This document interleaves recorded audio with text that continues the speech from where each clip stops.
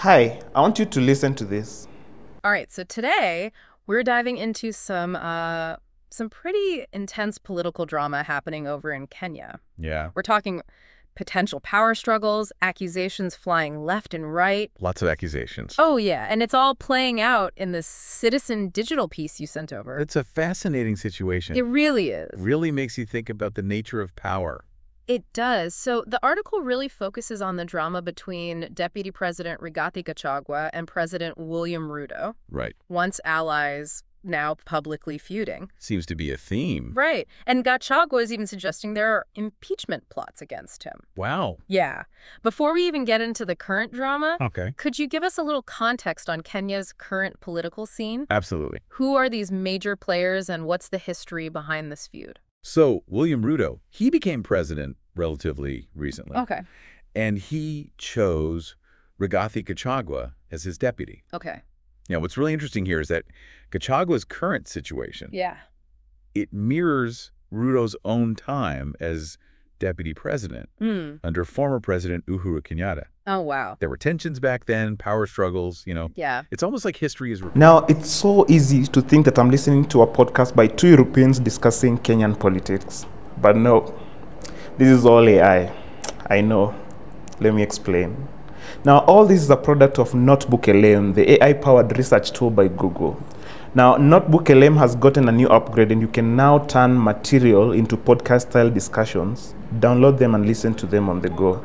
The new feature is called Audio Overview, and is available for all Google users globally. The article you just heard the two podcast hosts discuss is a Citizen Digital piece by my colleague Moses Kinyanjui about the reported tension between Kenya's President William Ruto and his deputy Rigathi Gachagua.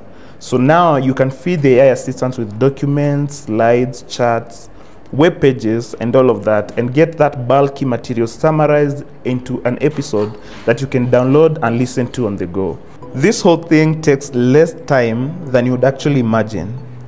You just go to NotebookLM, whose address is notebooklm.google.com, create a new notebook, add at least one source. These are the links and documents we just talked about. And at the top right-hand corner of your notebook guide, you click the Generate button. Moses' article is 986 words, and we got 13 minutes of audio. And as you've heard, the AI tool tries to make sense of and draw connections between the topics covered in the material that you feed it. At some point, the AI characters were even discussing about how Gachagua did not hold back in the explosive TV interview that he did with Citizen TV, and how in the Mount Kenya region, influence is such a central thing in the overall Kenyan politics. However, at the moment, there is no option of choosing the number of speakers you want alongside other attributes like gender, age, language, and also accent. You can also not set the length of the discussion. Also, Google says the product is still in its experimental phase and one should expect errors. Therefore, they should independently fact-check the results. So, what do you think these new AI capabilities mean for the future of podcasting? Should the industry be worried?